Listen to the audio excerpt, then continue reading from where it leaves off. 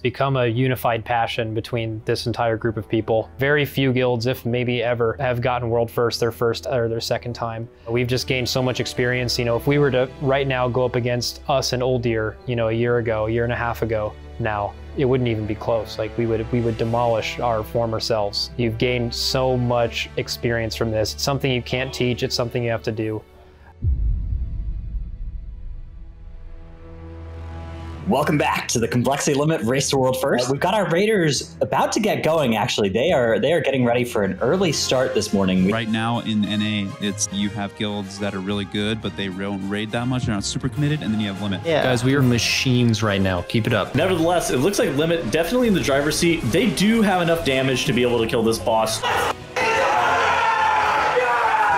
Kind of mean everything. Like, this is why we play the game at this point. The only reason why I still continue to play is like for this high-end competition. This is the best guild in the world. Mechanically, like, they're just on a different level. Oh my god, this boss is actually about to die. What is going on? Almost out of nowhere, both of the bosses sub 1%. Holy shit, they did it. We knew we would win. We were confident we would win this time. A lot of these people are meeting for the first time. It's a very big bonding thing because our guild gets along really well, and just having it happen in real life is very cool.